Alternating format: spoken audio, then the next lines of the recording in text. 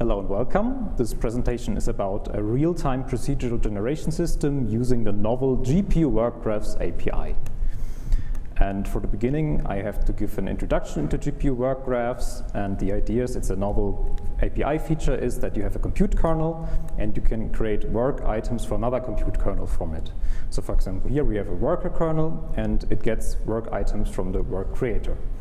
And a work item is associated with some kind of parameters, for example, in this case, the job struct. And this would be a very simple work graph, but you can go more complicated. For example, the node B could then create work items for node C or for node D, which create work item for itself. So this was a very brief introduction. You will get a more thorough one after the break by Max. And let's get started with procedure generation. And I want to make a short list of existing procedure systems. So I have to include Houdini. Then there is Blender with its geometry nodes. And the most recent addition is Unreal Engine. They are currently developing their own PCG system. All right, let's take a look at how or rather where these softwares generated geometry. So for Houdini and Blender, if you want to use the generated geometry for real-time rendering, you basically generate it on the CPU for the most part. Then you have to store it to disk, to some polygon from it. You basically bake it, and then you load it later for rendering. And what Unreal Engine achieves with their system is that the generation happens in engine, and you can basically skip this baking part to disk. And what we want to do today is we want to skip the CPU part and let the GPU generate everything that it also wants to render. So let's make a list of requirements, and let's add the first requirement. We want to be GPU only.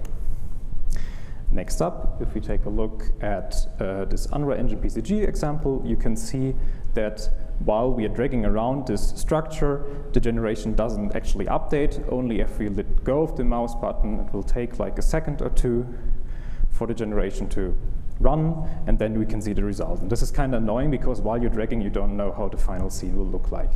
So let's add to our requirements. We want to have instant updates when editing. Next up, let's take a look how artists can control the generation. So here I want to demonstrate something that we call the parameters for the generation, the control parameters, and as you can see here, these three values influence the generation of this muffin.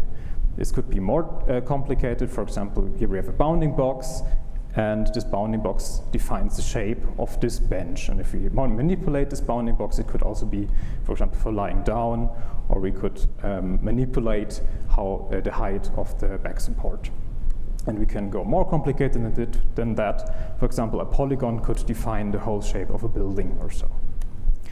So we also want to have our system to have control parameters, so let's add it to our requirements.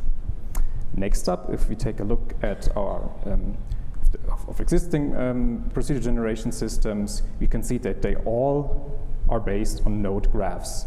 And what these node graphs do, they basically nodes receive control parameters and output control parameters, and then these nodes are reusable, and the user can plug them together, these nodes, to generate a complex scene. And this is also what we want to do. We want to have a hierarchy of reusable nodes. All right, so let's start with our first example. We want to generate this marketplace. And for this, we went on a research trip to the Coburg Christmas market and observed that the basic shape of this market can be described as a polygon again. And from the corners of this polygon, there are paths leading towards the center of the market. And in between these paths, there are more interconnecting paths. And in between these paths, there's something we call booth islands, or there are the booths. And so there we would like to place some fitting assets, for example, tents or market stalls or whatnot. And in the center of the market, there's a special area with a special asset, for example, a well or a tree or a statue. And what this layout looks like is very similar to something that's called the straight skeleton of a polygon by Eichholzer. And if we take a look how it works is, so you have the initial polygon and then you shrink it.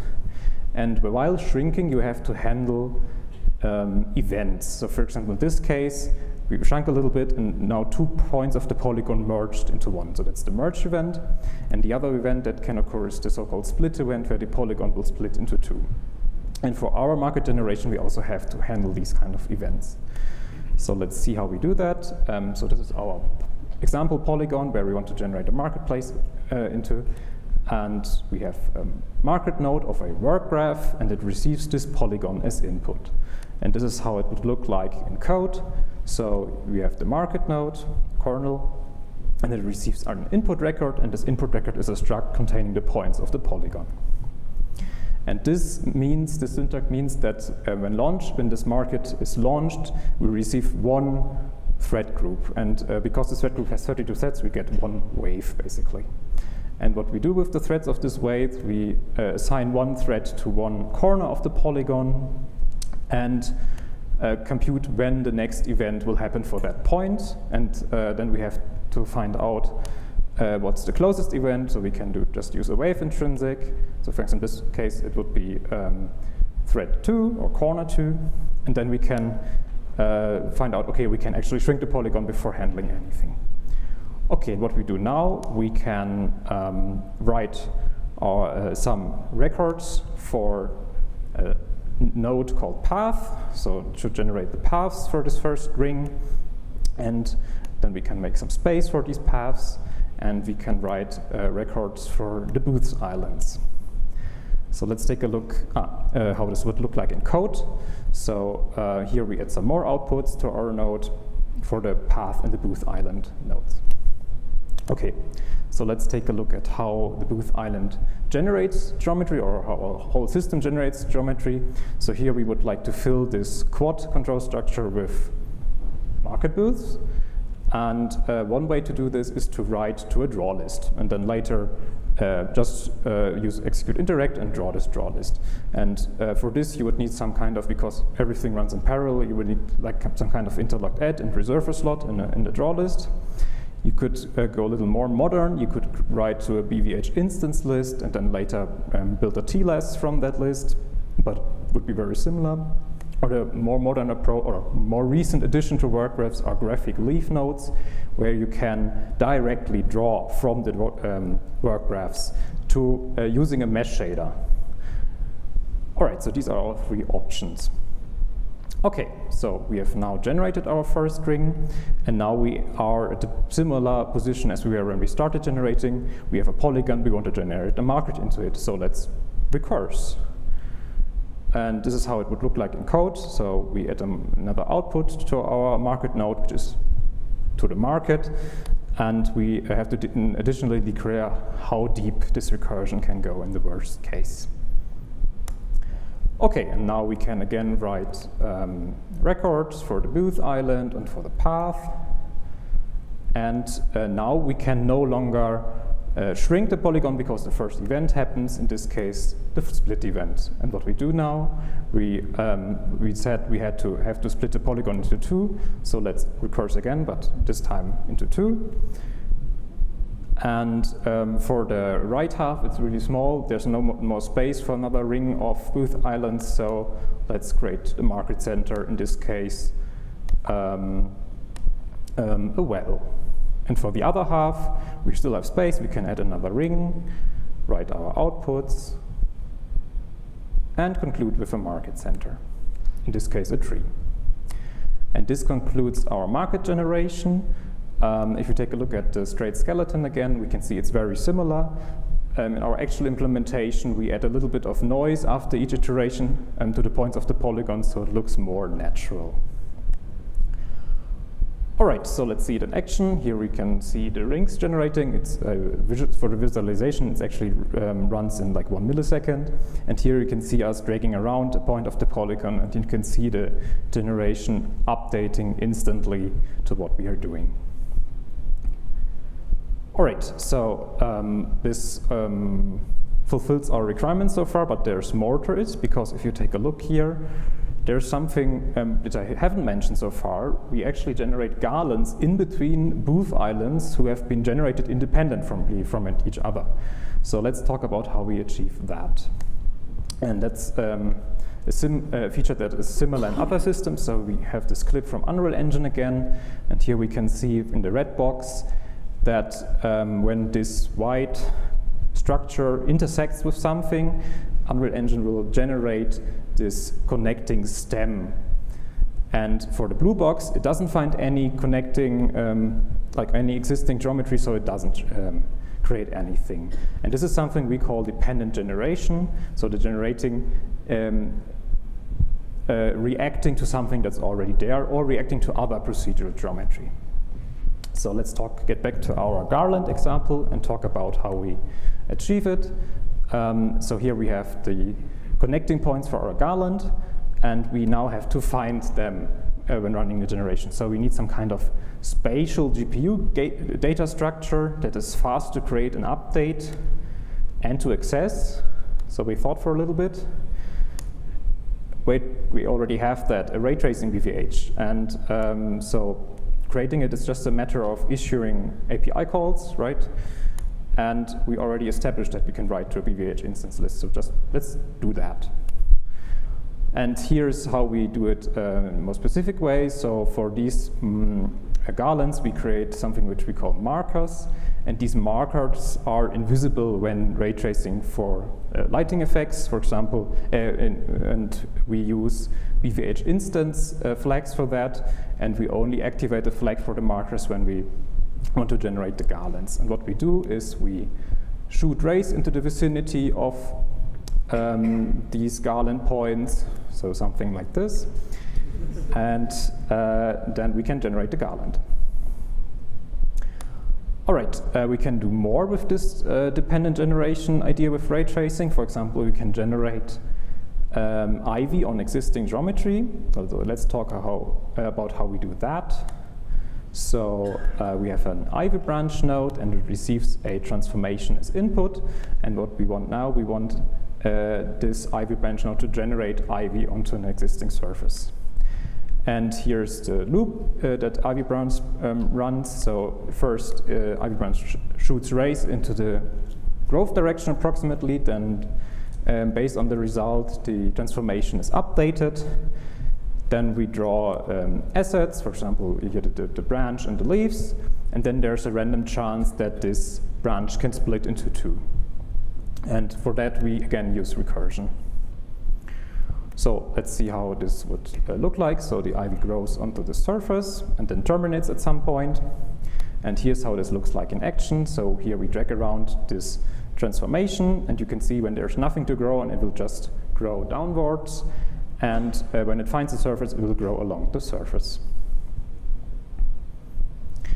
This is cool. This is still kind of boring. So let's add a parent to ivy branch, something we call the ivy area.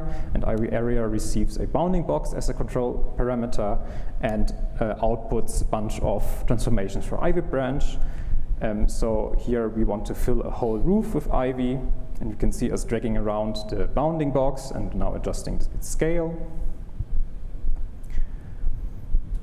And what you will see in a minute or in a second, that this house is also procedure generated, so we can also change its control parameter, and the ivy is also adjusting to it immediately. All right, one last thing we did with the dependent generation, we generate ground clutter everywhere, and you see it here. We use ray tracing to find like how bright a spot is. And based on the brightness, we place either mushrooms or grass, for example. And there's also something here that I haven't mentioned so far. We can actually we can say that we only have to generate the geometry for the current frame, right?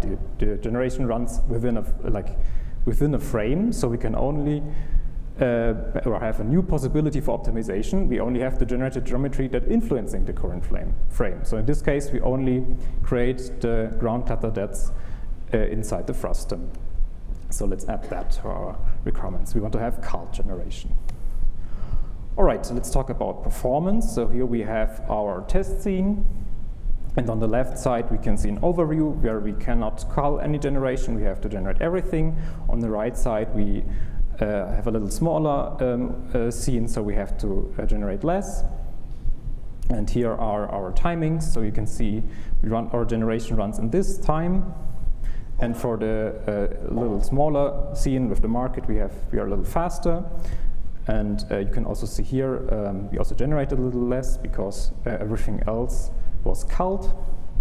But there's also pretty terrible render timings, right? Like almost 30 milliseconds is absolutely acceptable. And well, what's the reason for this? It's the number of draw calls. Right now, we submit one draw call per generated object and don't use any instancing or whatnot. So we have to do this we have to fix this. So let's add instance rendering as the last requirement for a system. Let's talk about how we achieve that. In word graphs, there's a special feature or special launch mode for nodes, which is called coalescing. And what this does is here we receive up to 256 draw asset records, and then can output up to 256 asset records. But in the best case, we can combine some draw calls using instancing. So in this example, what we would do, we sort this list, and then we can see, okay, we have to submit one draw call for the branches, one for the market tents, and so on. Let's take a look at how much this improved it. And as you can see here, the number of draw calls significantly was reduced, and so did the render timings. So we have achieved what we wanted. And also the generation times went down a little bit. All right, so this concludes our requirements list. That's the only thing that's left to say is source code is and will be available on GPU Open.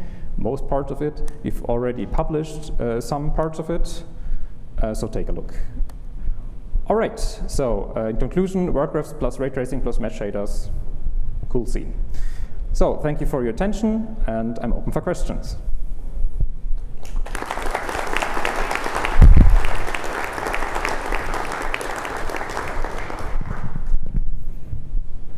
Go ahead, Alex. It is amazing, but why do you need to generate content that fast? I mean, it is like Yeah, so one reason, I mean, I mentioned you can do it culled, so you only can like... Oh, sorry, okay, he asked why I have to generate that quickly. Like, what's the point of it? So first, you can do cull generation. You can only generate the stuff that's currently required for the current frame, right? So you don't have to worry about culling because you only generate the stuff that's visible, right?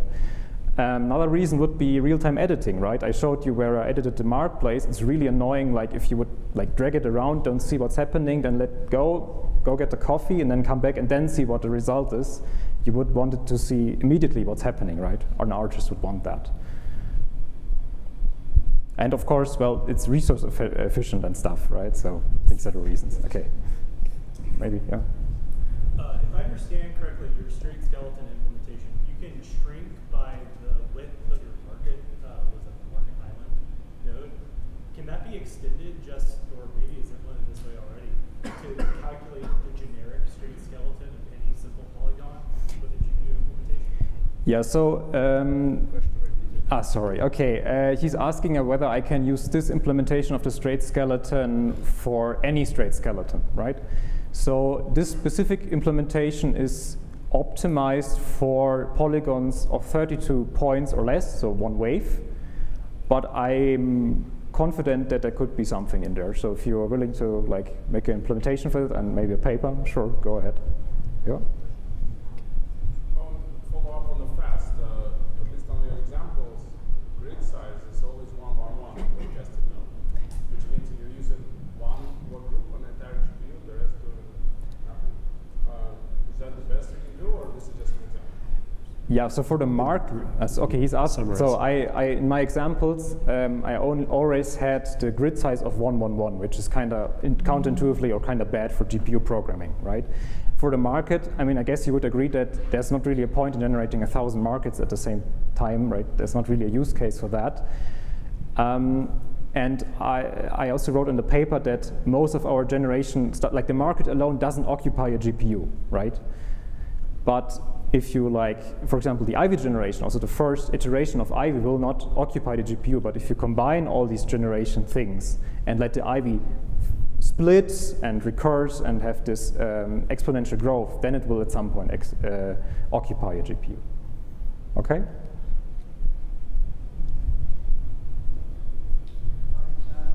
So I'm wondering, you say that you're doing culling to the view system, but it still means that you're doing a lot of work every frame to generate the exact same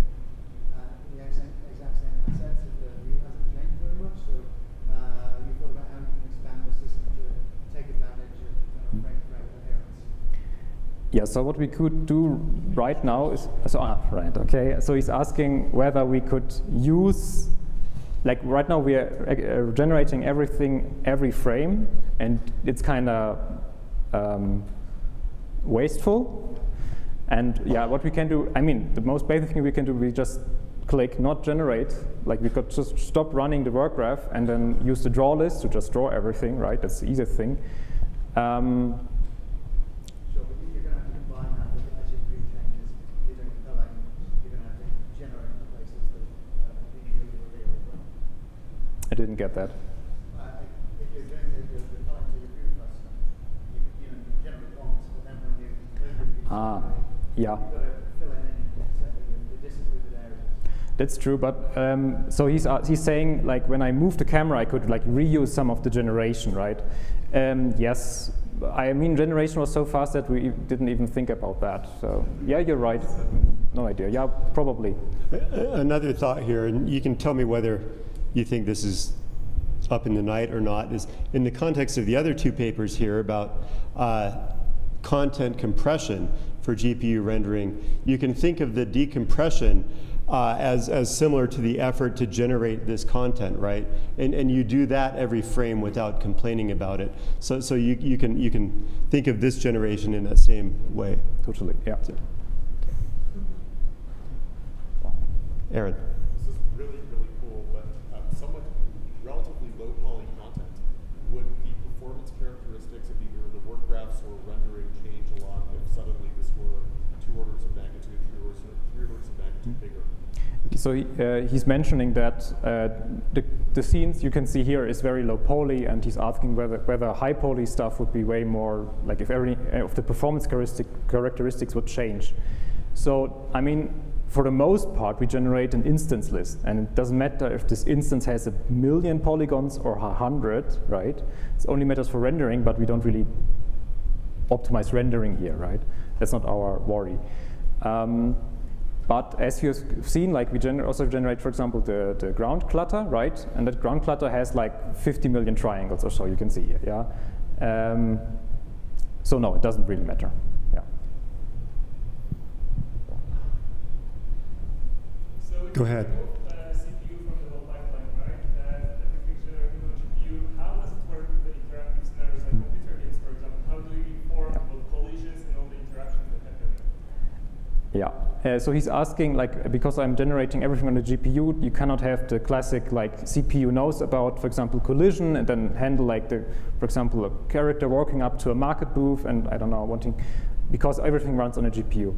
I mean, the tacky answer is to say, well, then let this stuff also happen on a GPU, like handle collision and stuff also on a GPU, right? And with work graphs, I think we're one step closer to let that be a reality. So, yeah. Okay, great. Let's thank Bastian one more time.